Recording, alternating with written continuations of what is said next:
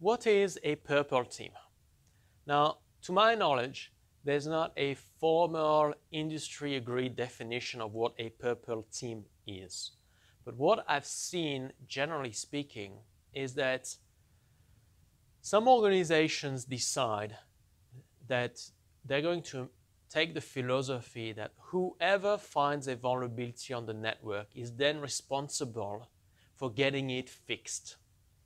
As a result, what happens is people who are pen testers or red teamers, they become stakeholders and team leads to find ways to help an organization resolve vulnerabilities on the network.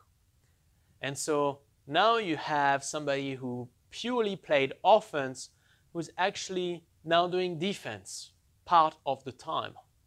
And that's the purple team. The purple team is somebody who will know a lot about vulnerabilities and exploitation and know how to do pen testing and red teaming, but he's also, and she's also, going to be in charge of helping an organization become better at cyber defense.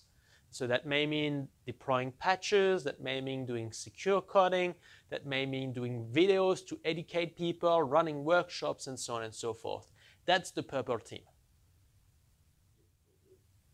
If you've liked this video, the next step for you is to register on our online learning platform to learn practical skills that will get you a job in the industry. Thanks for watching and see you in the next video.